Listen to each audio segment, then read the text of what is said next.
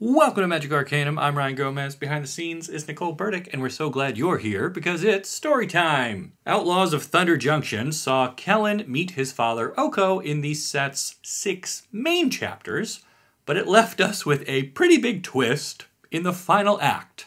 So, if you've been wondering how Jace, Vrasksa, and Loot fit into the bigger picture, you're in luck, partner, because I'm here to tell you what happens in the 2 epilogue chapters for Outlaws of Thunder Junction. But first, grab your lasso, your 10-gallon hat, and some new duds from Into the AM, the sponsor of this video. Okay, they're not exactly a frontier outfitter, but they are on the cutting edge of style with their amazing everyday graphic tees, polos, and their new all-day pants, which I am also wearing right now. Available in a range of colors with 4-way stretch fabric and zipper pockets, these all-day pants are the perfect accessory for your next adventure, even if that's just sitting at home playing Arena. Save 10% when you use my link down below or enter promo code MAGICARCANUM at checkout, because the only thing better than a well-dressed wizard is a thrifty one.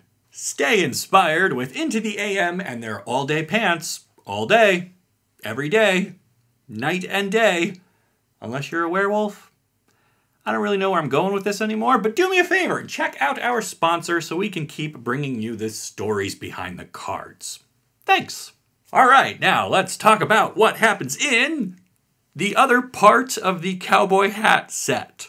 We start 1 year ago at the base of the invasion tree with Jace activating the Silex, exactly as he did in the Phyrexia All Will Be One story. For him, things go dark pretty much right after, but we know that's because Elspeth stabs him with her halo-infused sword and takes the Silex off his hands. Jace awakens within his own mind in a little pristine bubble, a sort of island paradise that is his mental fortress.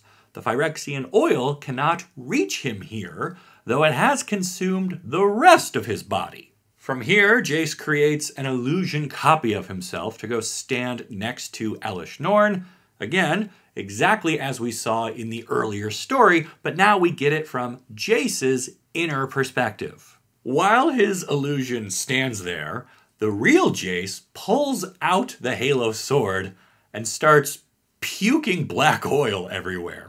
Jace realizes the Halo has allowed him to live this long and retain just a toehold of self-control, but he fears the worst. He then hears Elesh Norn tell him to go home, and his Phyrexianized exterior compels him to planeswalk to a place called Vryn, which is his birth plane. Realizing his body will continue to do evil things, even if a portion of his mind is still pure, Jace tries to mentally fight off the infection. He repeats to himself that he is in control and that the oil in his veins is a virus that must be burned out. He forces his body to react with a fever in an attempt to purge the corruption. And before you laugh, this kind of thing has been proven to work, even without magic backing it up. Sick people who practice intense meditation and recite healing mantras often report faster recovery, so maybe that's something to try the next time you're feeling blue. Anyway, Jace's efforts do help him overcome the pull of the completion, but that brings about a new problem. Instead of leaking oil, his wounds are now leaking blood, and he realizes he is dying. Jace decides if he is going to die, he wants to do it by Vraska's side. So he planeswalks to Ravnica and finds her body, broken after a showdown with Ral Zarek, but still alive.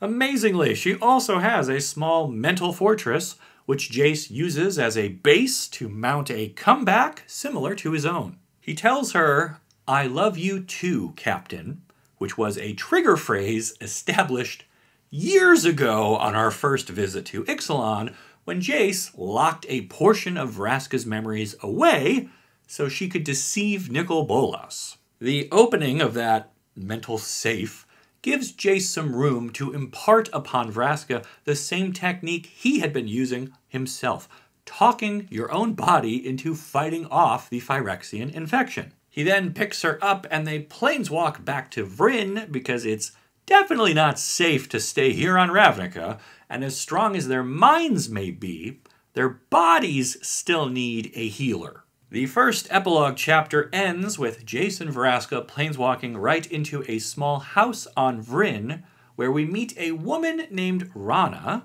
and learn she is Jace's mother. She also happens to be a former army medic, but all Jace can say is, "Please help us, Mom, I am so sorry," before he collapses from pain and exhaustion. So just to recap here before we move on, Jace and Vrasksa were uniquely equipped to resist the impact of the Phyrexian infection. They had mental defenses already in place thanks to their previous adventures, and Jace getting stabbed with the Halo sword gave his mind time to rally itself against the oil. Meanwhile, most of Vraska's oil got burned out by Ralzeric, but much like Jace, she had her own mental safe space where her personality was kept intact. Unfortunately, even with their minds safe, their bodies were certainly going to fail, were it not for Jace's call to bring them home to his own mother.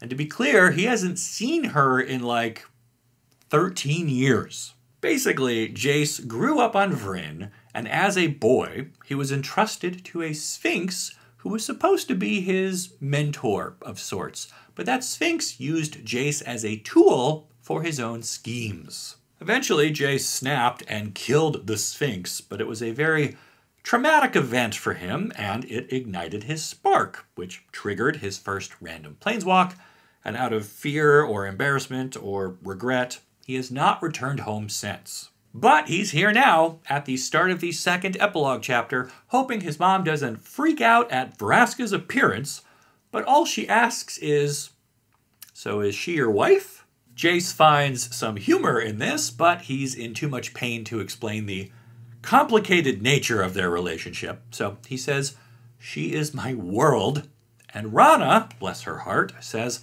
"Well, I can fix you both up, so just relax." We then get some lengthy scenes in which Jace and his mom reconnect and apologize for their actions in the past, and honestly, it's really great stuff that I won't even try to summarize here. If you are a fan of the Magic story at all, you really should read this one yourself. My job is just to provide the bare bones recap, with information like, we learn Jace's mom has a phoenix feather, and we see her use it to heal Vraska's body. This feather, along with Rana's magic, burns out diseased tissue and forces it to regrow at an accelerated rate, so it is doing a bang-up job of purifying Vraska, having already been used on Jace. Time passes, and the two feel well enough to visit a nearby omen path and see it firsthand after hearing about it from Jace's mother. Vraska and Jace recognize the danger the omen path represents. Evil can now spread unchecked from plane to plane. Everything the Gatewatch accomplished, everything they did to contain the bad guys, none of it was going to work anymore. So Jace and Vraska admit the multiverse is broken, and they are tired of fixing it. But what if instead of fixing it, they tried something different? They spend months on Vryn, healing, talking, and planning.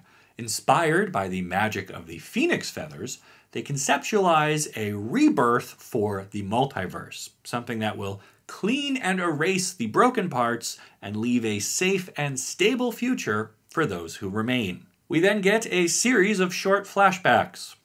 9 years ago, Jace came to Thunder Junction to investigate the Fomori Vault while working with Tezzeret to find powerful artifacts for Nicol Bolas. They couldn't open it at the time, but Jace could feel the telepathic energies of a creature inside. 2 years ago, on Ravnica, Jace spoke of this vault with Tamio, who said she had heard of it and others like it. She called them relics of an empire lost to history, or lost to most, anyway, before producing a scroll to share with Jace. We then come back to the present, where Jace and Vrasksa thank Rana for all of her help and prepare to planeswalk away from Vryn. Only, guess what? It doesn't work.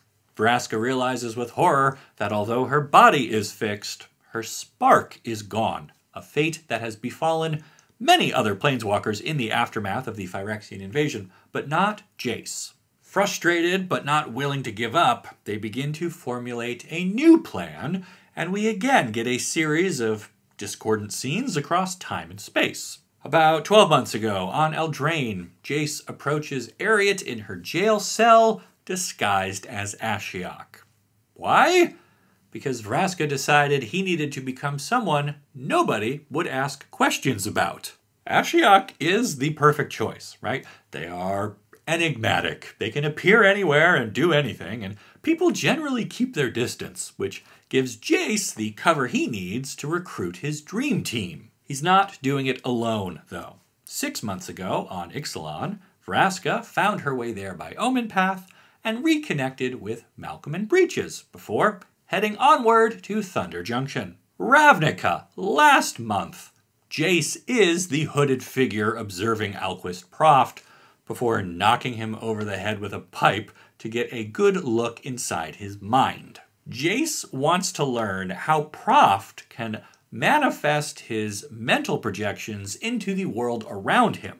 It's not quite the same illusion technique Jace uses, so he thinks it will be a valuable skill for a later part of his grand plan, and he's here to do his homework. And finally, we return to the present day on Thunder Junction, shortly after the vault was opened and the creature was taken from within.